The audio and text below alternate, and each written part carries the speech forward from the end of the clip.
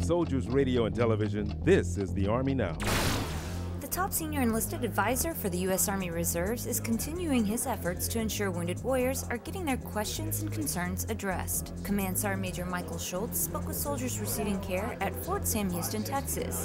What I want to do is anytime I go out is to do a town hall with Army Reserve soldiers to get feedback from them on issues or concerns they got, put out information to them, and then take it back to General Stoltz and then to our staff to make sure that we get, if there's issues, that we get them rectified. Sergeant Daniel Burgess is receiving care for wounds he sustained in Afghanistan. Whatever you want to do, if you want to stay in, he's going to go to your back to help you stay in. And as long as you're putting forth that 110% effort, he's going to give you a 200% and give you the support so you know, hey, I can still be a soldier. That's the Army Now.